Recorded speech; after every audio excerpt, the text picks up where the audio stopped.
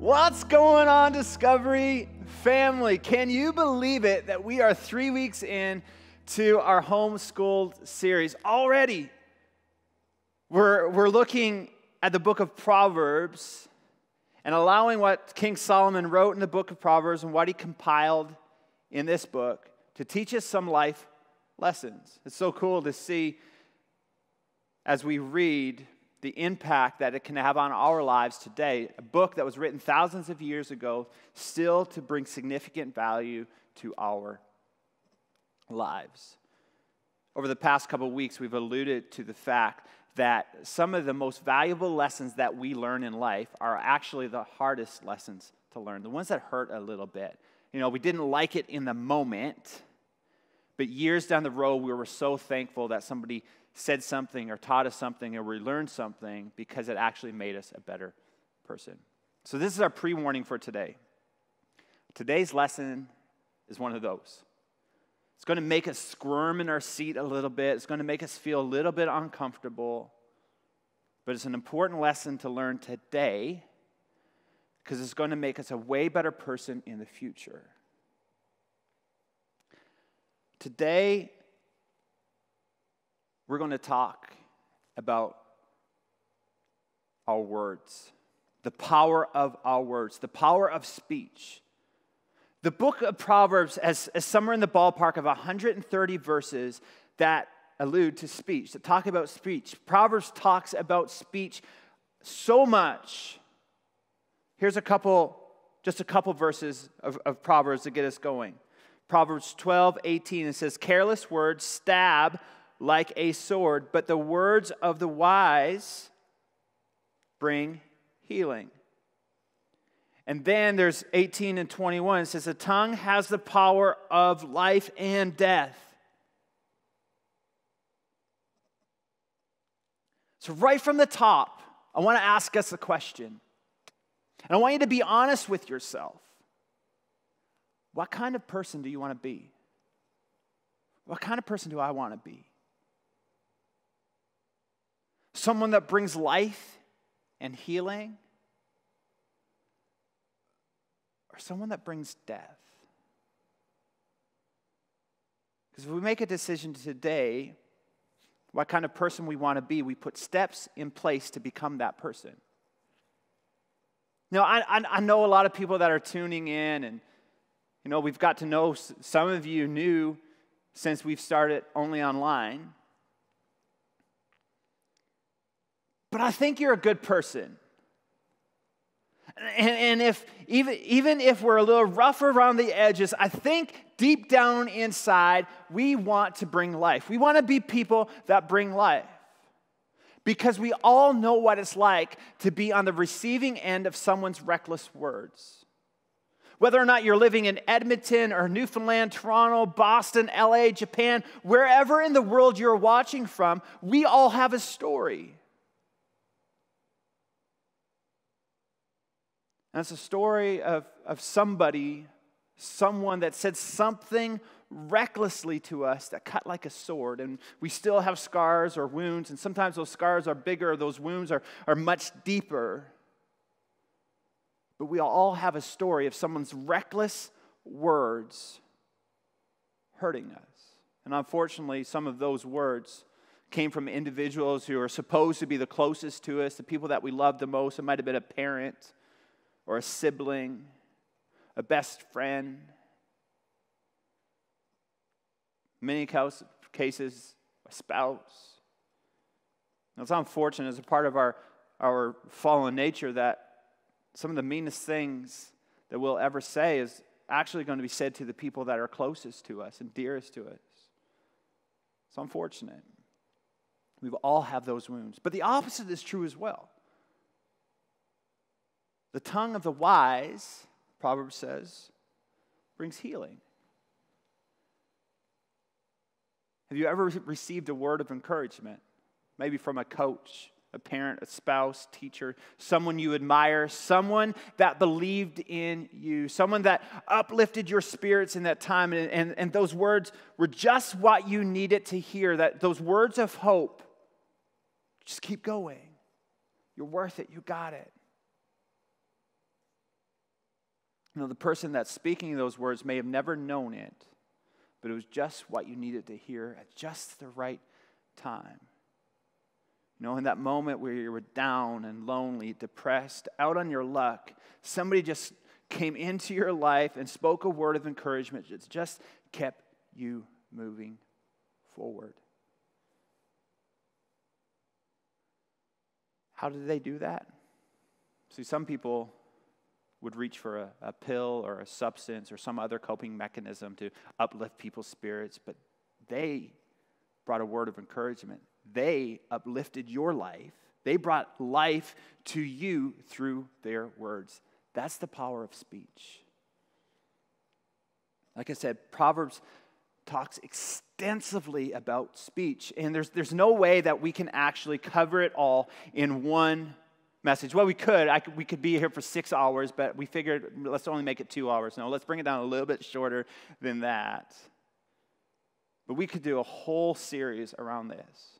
We could talk about the destructiveness of lying, impure talk, breaking confidence, or telling people's secrets, complaining and grumbling.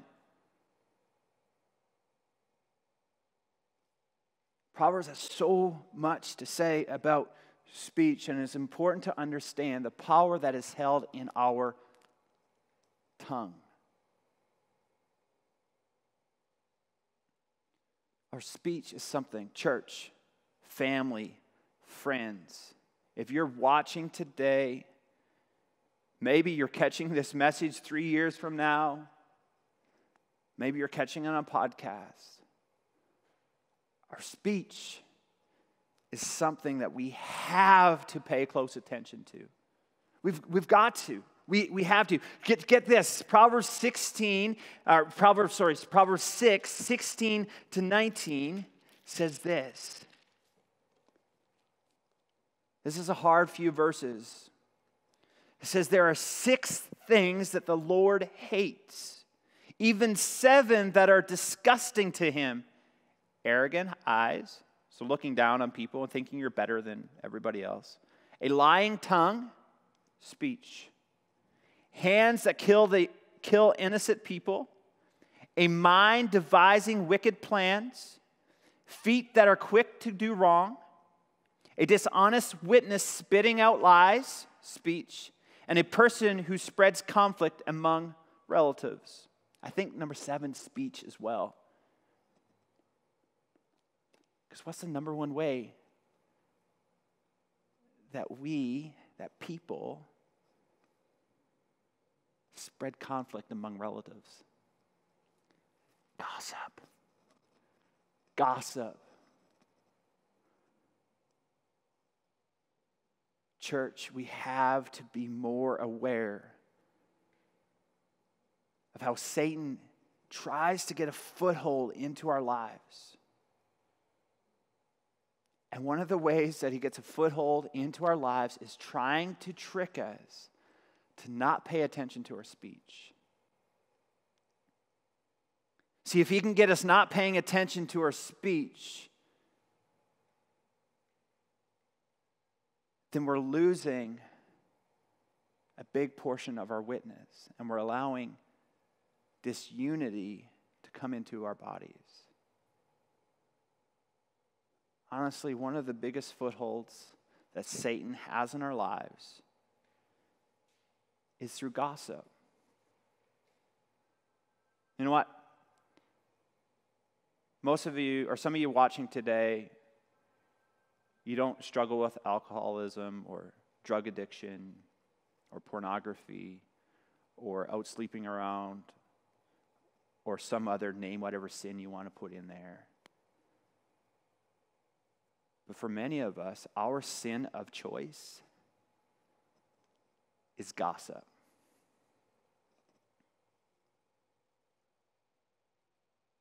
For many of us, our sin of choice is gossip. And now before you get all defensive, because when we hear hard words, the reality of it is our humanists want to get all defensive. We want to push it off, and we want to shut down. But before we get all defensive and you go out and you talk about me or say something about me, see what I did there? That's gossip. Let's just look at it for a moment. could we just admit that not gossiping or listening to gossip is easier said than done? We can read it and agree with it, but it's not that easy. But if we can admit that not gossiping or not listening to gossip is not very easy, and that maybe I have an issue with it, maybe it's in my life and I don't want it there, maybe Satan has a foothold in my life through gossip, but I don't want it there. If we can just admit to that, that's the first step to recovery, and admitting that we have a problem with it. Gossip is so destructive. You know it. It's destroying families and marriages and friends, workplaces. Gossip is even destroying our churches. Not just Discovery Church. This is not a message just for us as Discovery Church. This is a message for us as believers. Gossip is destroying the church. Gossip will wreak havoc and destroy anything in its path. And we get trapped in it. We get trapped in it and not even know that we're trapped into it, and we continue to allow our tongue to be loose.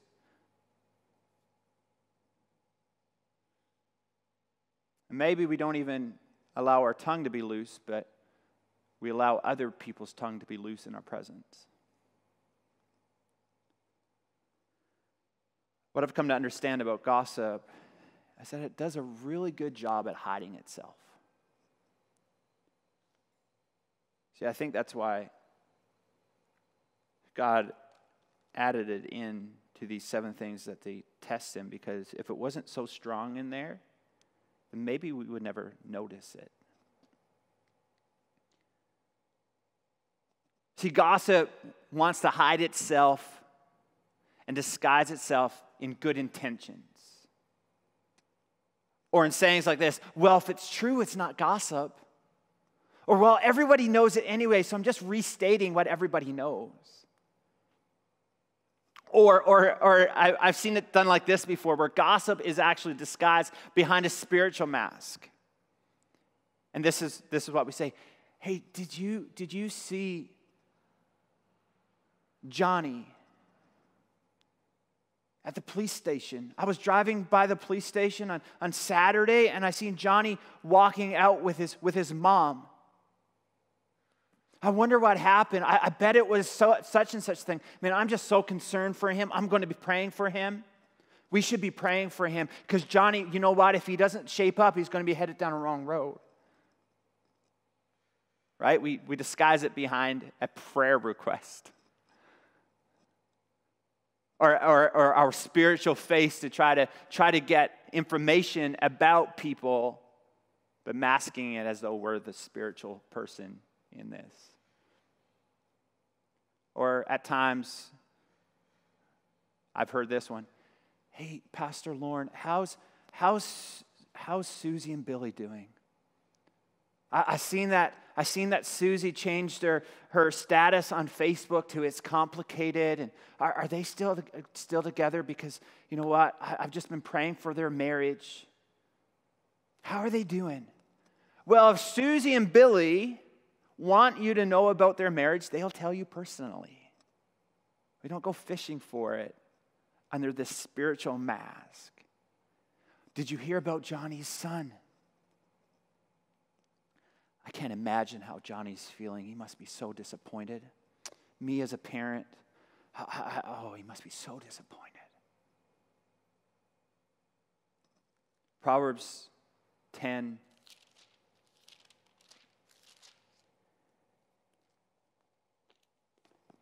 It says this. Whoever conceals hatred has lying lips. Whoever spreads slander is a fool. So not only does God hate gossip, the Bible is calling us a fool if we gossip. Over one page to Proverbs 11:9.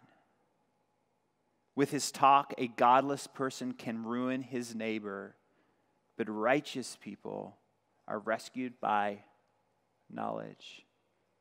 Anybody in a neighborhood where someone's reputation is ruined? How does that happen? Usually by gossip. Usually by one neighbor talking to another neighbor. You know, a new neighbor moves in, and the first thing you go over is start a conversation about so-and-so who's next door, and you talk about them.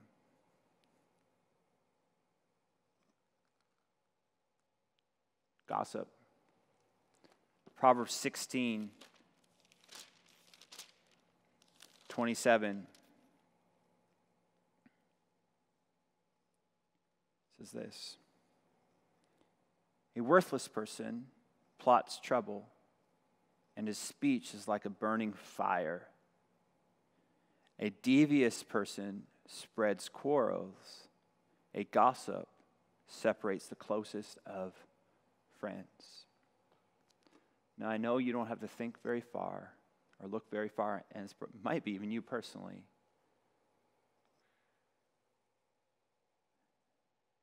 That you're no longer friends with somebody because of gossip. A family that is not together on the holidays anymore. Why? Because of gossip. You know, something that happened 15 years ago in junior high, we still can't get past because of gossip, because we keep talking and we keep adding fuel to the fire and we keep saying it over and over and over and over, and we keep talking bad about that person. Let's keep going. Proverbs 17:4 says, an evildoer pays attention to wicked lips. A liar opens his ears to a slanderous tongue. See, up to this point, some of us were like, well, I don't go around talking about people, and I try really hard not to talk about people. But Proverbs 17:4, I think everybody that's listening today actually might fall at times into this category. Proverbs 17:4, let me read it again. An evildoer pays attention to wicked lips. A liar opens his ears to a slanderous tongue. See, this verse is saying you don't have to be the one that actually says the words or gossips, but wait now. This verse is saying even if you listen,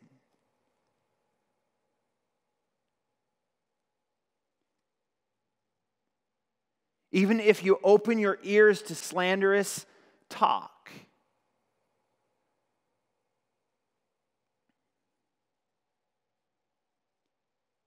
you go out to a restaurant after church with some friends, and the first thing that gets talked about is so-and-so's dress code on a Sunday morning. And as your friends or family are talking about it, you're just staying there quiet. Instead of shutting it down, we're just sitting there quietly, saying nothing, with our heads down, thinking, you know what, I'm going to stay out of this. When really, an evildoer pays attention to the wicked lips. And our ears are open to slanderous thoughts. Or what about those of us who get on the phone with our friends or an aunt, and we're like, yeah, You know, it's Aunt Betty that calls you and goes off about your Uncle Rick. Did you hear about so-and-so? Did you hear about Rick's daughter? They're getting a divorce. Did you hear about cousin Sally? They're losing their house to bankruptcy, and your Aunt Betty keeps going and going and going, and you're just, yeah, and you're rolling your eyes. You're not in agreement with it, but you're listening. You're, yeah, Aunt Betty, Proverbs 17:14, an evildoer pays attention to wicked lips. A liar opens his ears to a slanderous tongue.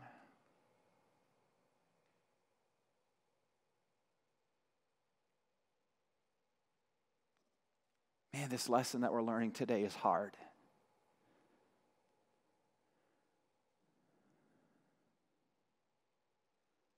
But if we can actually grasp it and learn it and lean into it, it might just be the most important lesson of our lives. Our lives will be so much better. Our church, not just Discovery, but like our capital C, nationwide, worldwide church would be so much better if we can just stop the gossip. So I ask you this question. Don't go pointing fingers at other people. Don't go pointing fingers at people that you think may have said something to you. But have you said something about someone else to tear them down? Or maybe you've said something about yourself to or something about yourself or about somebody to make you be the bigger, better person in a situation. And like I said, naturally, we're going to want to point fingers. So-and-so did this to me, and this person said that, and I wasn't there, and they did or said, or I heard that they said this about me. Don't point fingers. What about yourself? Gossip will wreck lives, will wreck marriages, will wreck families, will wreck friendships, will wreck the church. I felt as I was praying and preparing for this message that you need permission today to shut it down. You have permission I have the privilege of being the pastor of Discovery Church. You have permission to shut down gossip. Aunt Betty, you know what? I love you, but if you want to talk about the Raptors or the Oilers or the Blue Jays or what's happening in West Edmonton Mall, I would talk to you, but we're not going to talk about people anymore. But I'm just wanting to let you know, no, Aunt Betty, we're not talking about people anymore. You have the permission to shut it down. Can I actually give permission to children and teenagers for a moment? There's going to come a time in the life of Discovery as we continue to grow that we're going to hire staff. And one of the staff hirings in the future will be a youth pastor. Now, I used to be a youth pastor. Children, teenagers, if your parents ever start talking bad about your youth pastor in a slanderous way, in a way that is not uplifting around the dinner table, I give you permission to shut it down. Parents, could we, me included, be humble enough to recognize our words and our speech as doing more destruction than good? Parents, your dinner table is not the place to rip people down. Your dinner table is not the place to trash teachers and pastors and police officers and government leaders. The dinner table, I think, should be a sacred place. What happens at the dinner table gets rooted in our lives. I remember at a previous church that I had the honor to be on staff, I was cornered by a church member when I was a youth pastor. And this particular church member started going off about our lead pastor. They were very displeased and didn't like him. And this is what they said to me, to try to bait me in. And this is what gossip does. It tries to bait you in to take the hook. It says, oh, Pastor Lorne, you know what? Our church would be so much better if you were leading it. And then they kept on going off, and I said, whoa, we got to stop. Have you ever talked to our lead pastor about this? No. Well, you know what? Instead of us continuing to talk about him, let's go to his office and let's talk to him personally. Guess what happened? It got shut down. Now, they weren't big enough individuals to go to his office, but I wasn't allowing it into my life.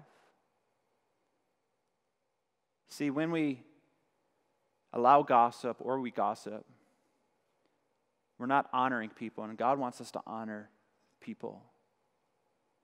See, we're all God's children.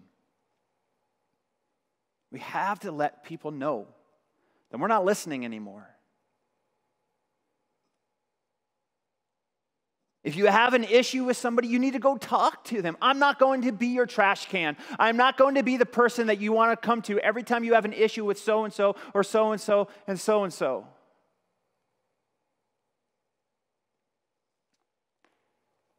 Proverbs 18:8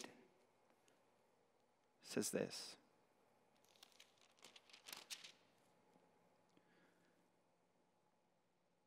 The words of a gospel are swallowed greedily. The words of a gossip are swallowed greedily, and they go down into a person's innermost being. See, it's not going to be easy to shut it down. It's actually not going to be easy to get rid of in our lives. It's going to be like little dainty morsels. Now, morsels are little pieces of food. Does anybody like popcorn? Friday nights in our home is family night. And on occasions, what will happen is that we'll do a movie and a popcorn for family night. Now, I don't love popcorn, but if Shauna-Lee makes popcorn for the kids, I'll have a little bowl of it. And then when my bowl is gone, I might even, reach over to Sophia and grab a piece of hers or Hudson's, and they get mad. It's like, Dad, you had your own. Yeah, you had your own. You could have had some. And I eat the popcorn, and I remember why I don't like popcorn that much. And it's not necessarily for the taste. It's those little pieces of the kernel that get stuck in the back of your tooth.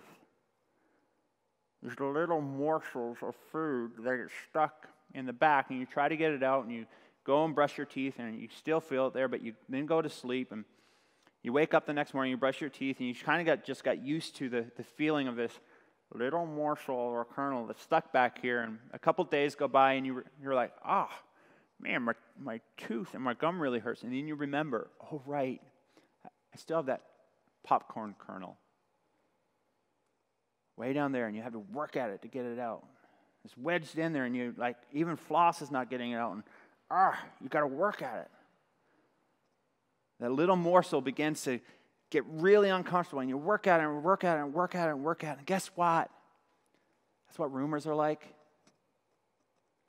That's what gossip is like. Little kernels that sink deep.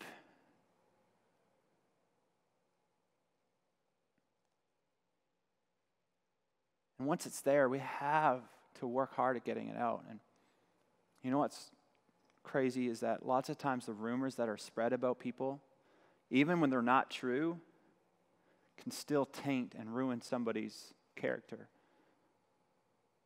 Now, if that's ever happened to you, I just want you to know that God is the ultimate viewer of character. So he'll still allow you to win in the end. If somebody has spread a rumor about you, you leave that to God. Don't harbor bitterness or unforgiveness towards people. But if we're the rumor carrier, if we know it, if we've listened to it, then we have to work hard at getting those little morsels that have sunken deep into our hearts out. See, there's some things that make us godly. And there are other things that seem to make us more godless. and the need to know and the need to tell seems to make me more godless than godly. And gossip is one of those things that just seem to take a root, that Satan gets a foothold into your life. And it's a slippery slope. It's a trap. It's a scheme of the enemy to try to bring disunity.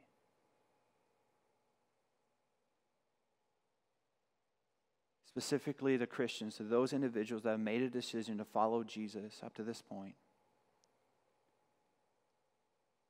Christians,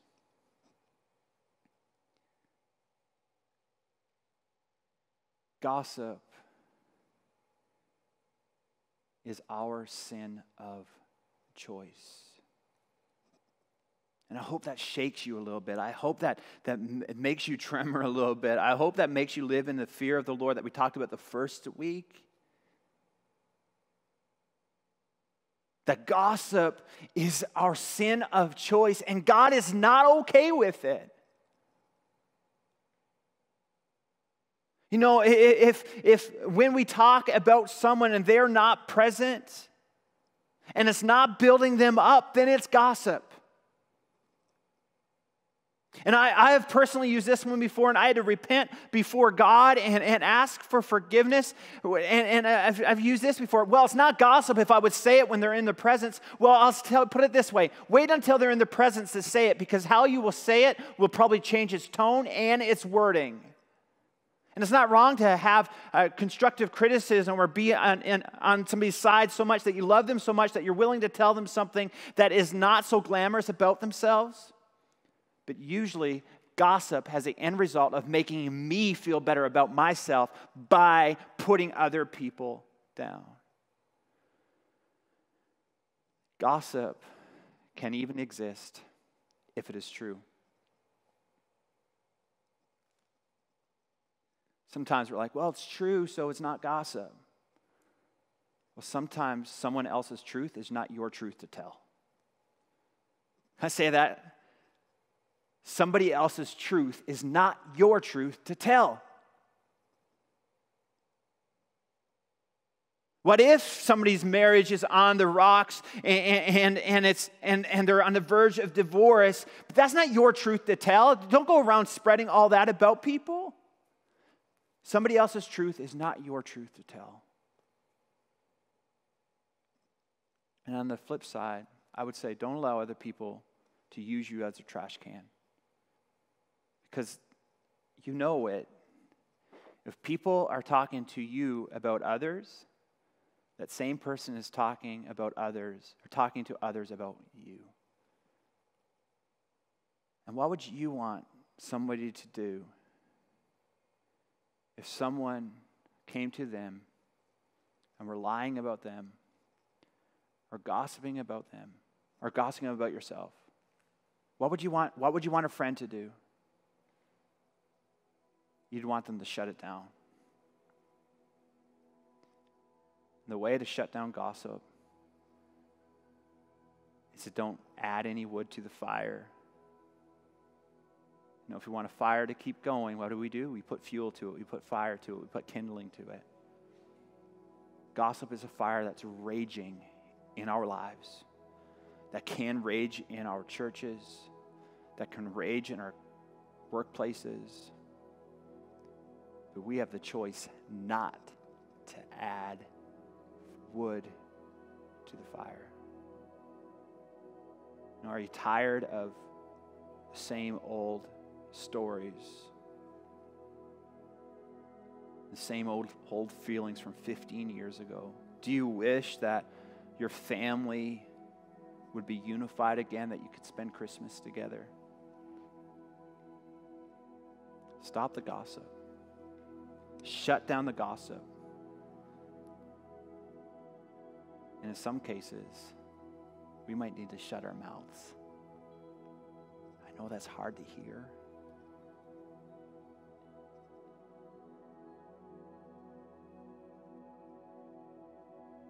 But read through Proverbs. Our tongue is powerful. Our speech is strong.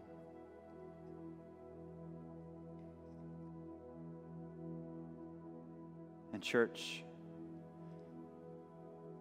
in our world today, one of the major places that we find a gossip is right here. I'll ask you a question. How are you doing? How are you doing online? How are you doing on social media? Are you just using it to tear people down? What are you spreading? And what are you listening to?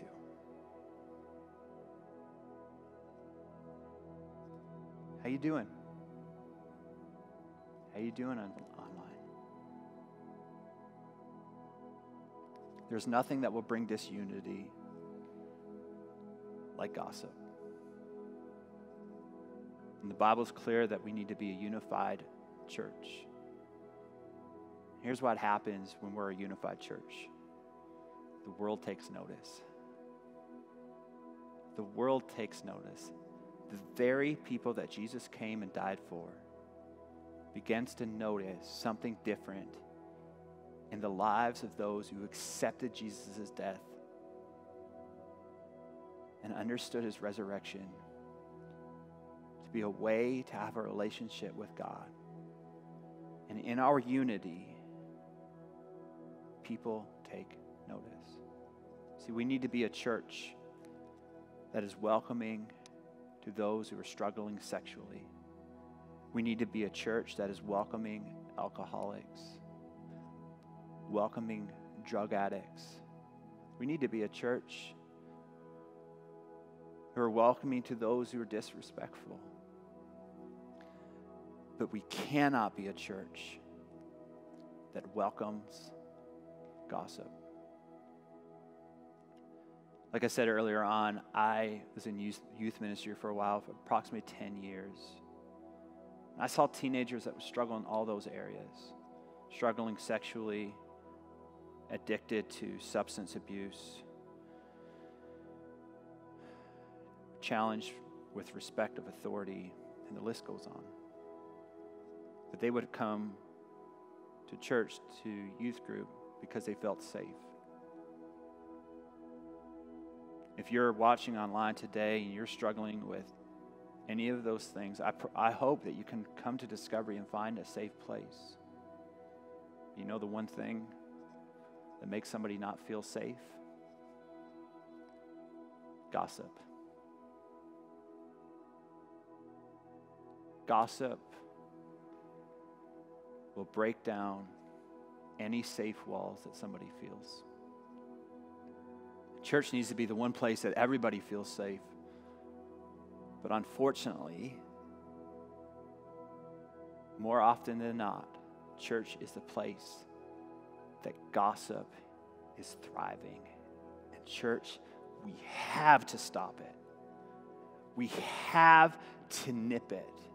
We have to stop adding fuel to the fire. If it's not your truth to tell, don't tell it. If it's not uplifting somebody, then don't say it. Lock it down. The tongue is powerful. And we just want to go out of Proverbs for one moment to conclude our message today. Into James 3, starting at verse 5, and it says this: in the same way that the tongue is a small part of the body, but it can brag about doing important things. A large forest can be set on fire by a little flame. The tongue is that kind of flame. It is a world of evil among the parts of the body, and it completely contaminates our bodies. The tongue sets our lives on fire and is itself set on fire from hell.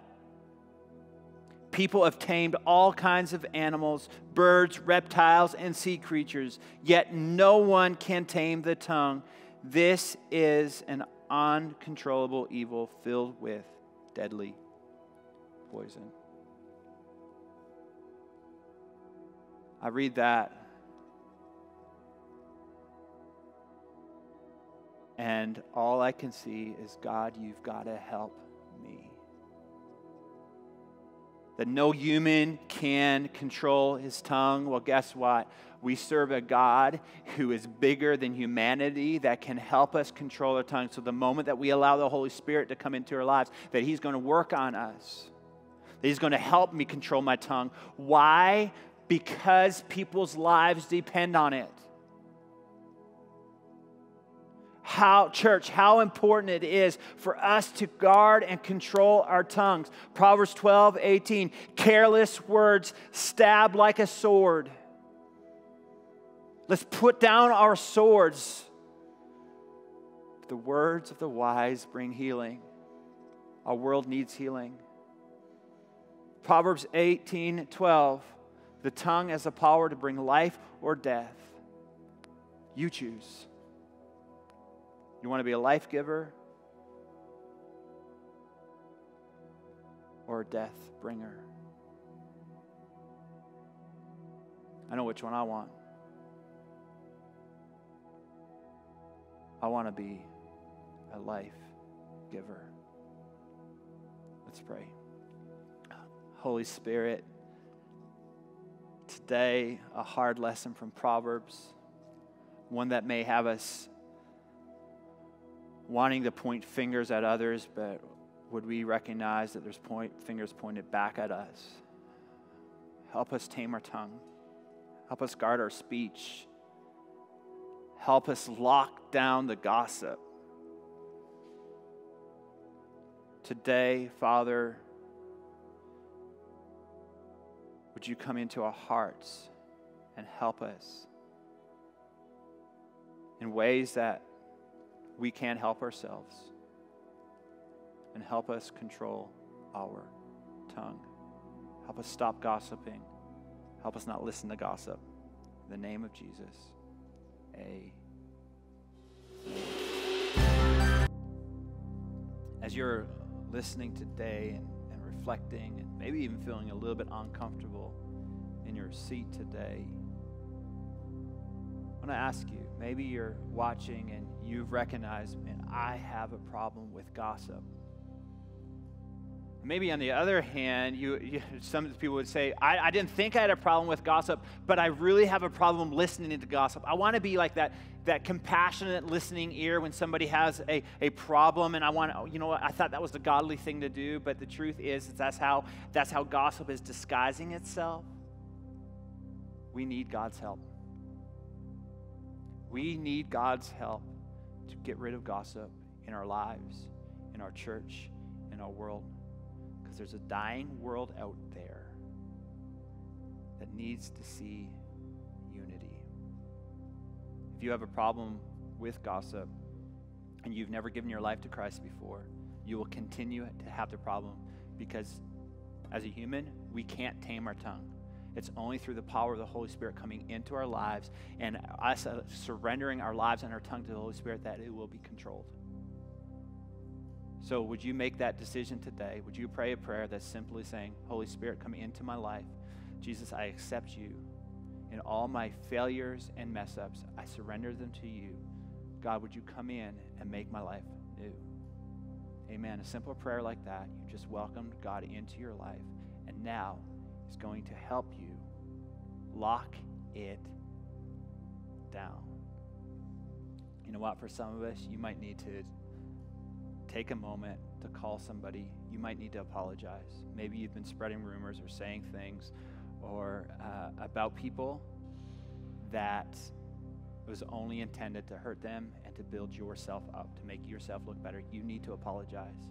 Take this moment, text them, call them, write a heartfelt letter, whatever it takes. Apologize in this moment. Discovery Church. It's a hard lesson. I'm so proud of you. I'm so proud of you, brothers and sisters, for being honest and open and sitting through a hard but meaningful life lesson.